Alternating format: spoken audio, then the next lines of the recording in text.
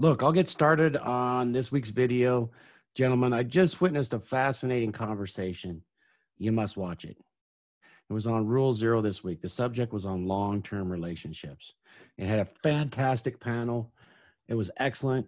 Very, very deep advice given today. And it had a lot to do with the deep need that men have for long-term relationships with women. Yes, we do need that at some level, all of us. What level that is, okay. But guys, take a look at that episode. If you find it interesting, on one of the Dragonships or the next one, we can get into this in a lot of detail.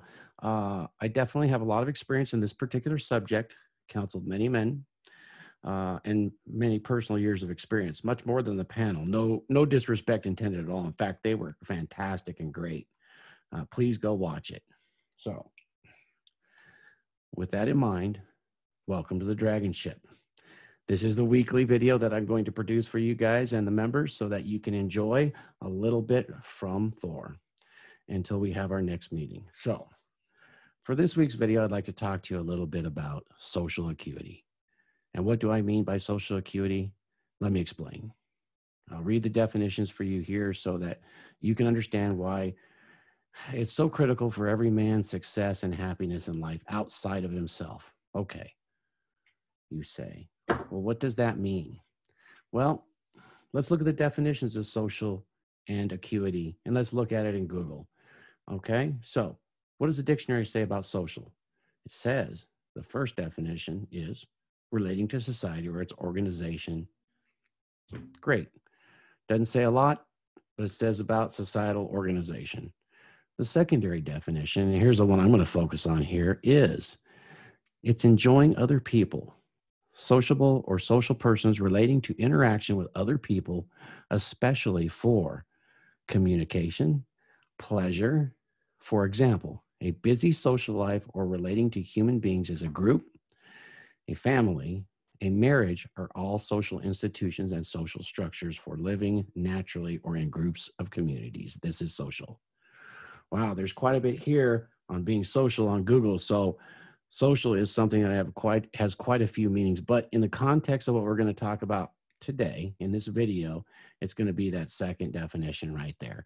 Now we're going to couple that with acuity. I'm not sure everybody understands what acuity actually means, so let's go ahead and take a look at what the definition of acuity says. Here's what it says, and there's several definitions that we're going to look at, okay?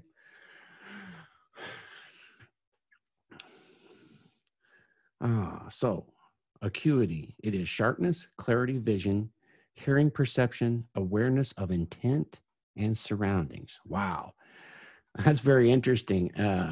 Secondary definitions are such: the ability to see, understand something easily, mental, visual, political, social kindness, sharpness, and awareness. Now that's really interesting too. So now we're going to use those definitions and we're going to couple that in conjunction with social. So social acuity, and this has been done before by psychologists when they're studying depressives. So you'll see there are studies out there right now that people that are very depressed, particularly men, lack social acuity. So they lack the ability to see and perceive in social environments, and that creates anxiety and depression. Easy to find out. Type in social acuity in Google and you'll see those studies. So something we want to be aware of and want to work on. So social acuity is simply the ability and inclination to perceive the psychological state and being of others and act accordingly, okay? According to what your own mental point of origin is of course, we're going to couple that together here. And this is very interesting because there are some, like I said, medical studies out there right now about depressed men that lack social acuity.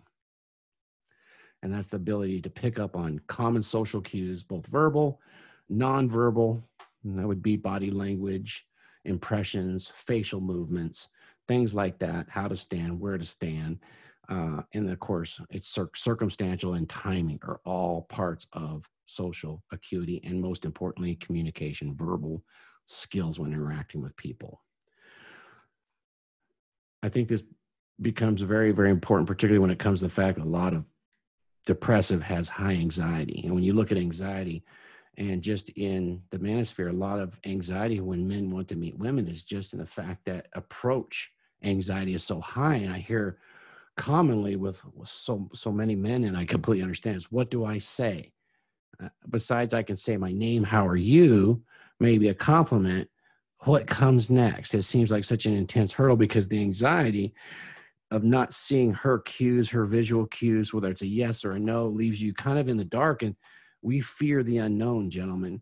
So if we can get a little bit better communication skills verbally, we can bypass just a little bit of those social cues that are nonverbal until we acquire enough acuity to see them.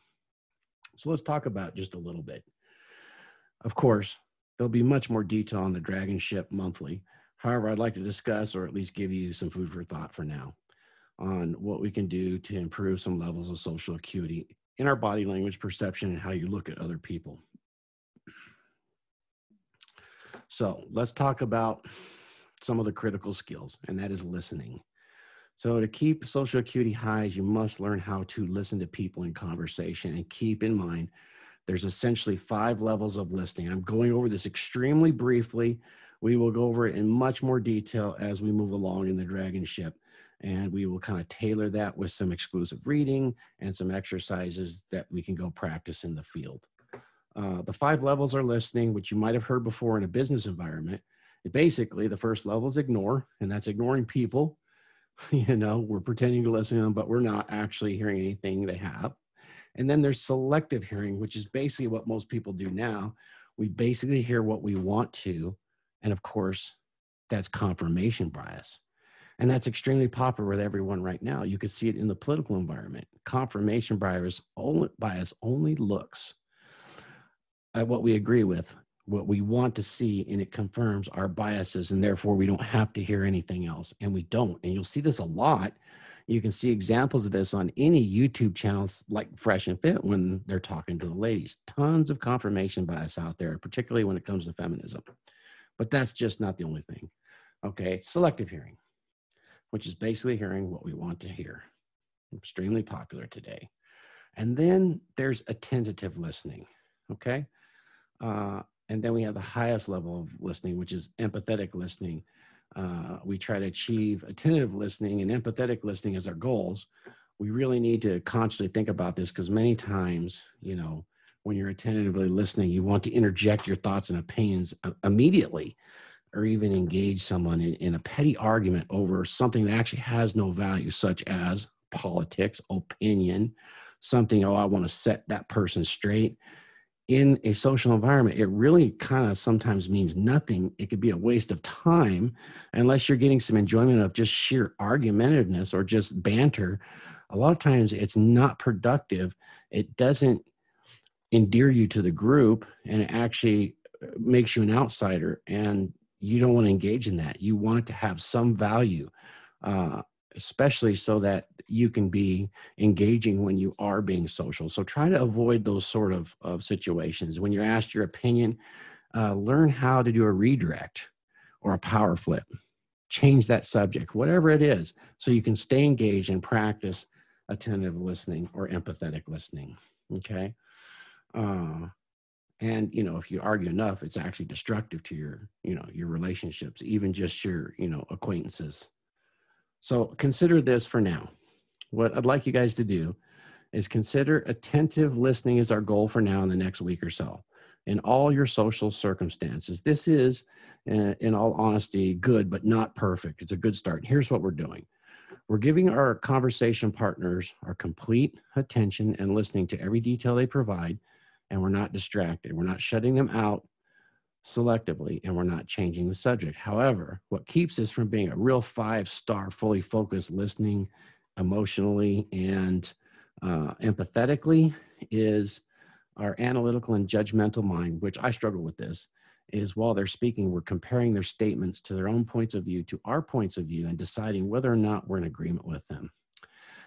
Like we are in a debate with them or we're going to debate them. This is so hard for me personally to get over. I've had to work hard to do it. And I think everybody will agree as you start to become a better listener, you'll have struggles with this because we've all been trained by this, by watching our modern world and media. It's always this sort of attentive listening with this kind of, oh, do I agree with this? Do I not agree with this? You know, and that does prevent us from fully hearing the emotion and then being empathetic. And we want to be able to identify those things. So that's okay for now. You can continue. It's attentive is good because we want to hear stories from you on how this works when you're engaging in conversation with anybody, but particularly if it's with a woman. Let's practice. This is actually a more than fair way, two-way conversation with both parties that are attentive because you're expected to provide an equal exchange. But in fact, we're still both assessing and judging, super common, with our own reasoning and logic. And you can be very engaging like that, and you can avoid the debate. Then you start to move into empathetic listening. And this is both the final and most desirable level of listening. And it's kind of the polar opposite of the first level, which is just ignoring. Empathetic listening, we give our attention to the person we're talking to. We're just not zeroed on what they're saying, but we are putting ourselves in their shoes, imagining generally what it would feel like or the experience would be in that situation or whatever they're describing to us. So we're making a strong effort to understand, you know, where they're actually coming from and put ourselves in that mind state. This is real different than sympathetic listening. I myself tend to struggle with this type of listening because I tend to move into that sympathetic side, which still puts a barrier between me and fully understanding what they're saying. And that's just me. And it's, I've overcome it several times. It's great, but it's practice, of course. We read through their thoughts. We're hearing the partner's story. We want to act like it's the very first time. Even if you've talked about this subject or heard it many, many times before, you have to engage as if it was the first time. This will make you extremely engaging and people will want to talk to you. So make sure you treat it as if it was new and unusual information that doesn't pass through our own judgment values and it's not obvious to them, okay? It's not an easy level of communication, yet it's extremely captivating and it requires discipline, but it's also the most rewarding for conversations that you'll have socially. And it's especially with members of the opposite sex. They'll be extremely attracted and want to share parts of their lives with you. And you can glean so much information and they'll connect to you deeply as if you're a part of their lives because you're empathetic. Now, most of us, we just don't want to hear that blah, blah, blah, blah, blah. We want the silence. But this is important for us to develop our social acuity and get what we want in life and how to live the dream, okay? Remember, if you can get empathetic quickly with a woman without appearing weak or overly sympathetic, you will attain instant attraction with a woman you're having a conversation with. Particularly if you're observing, you know, regular social boundaries and there is a push-pull going on and a little bit of sexual tension. It doesn't have to be much, okay? Also, men will respect you. And what you want to practice doing is slowing your conversation down to about 10%. Try not to immediately interject your conversation. Wait a moment, pause, take that deep breath, and then go ahead and converse. Okay, so I would like you to practice and get something out of this. Take some notes and let's share some examples, no matter how small, next time we get together in the Dragonship. Hope you guys enjoyed this video. Until next time, this is Thor. Skål.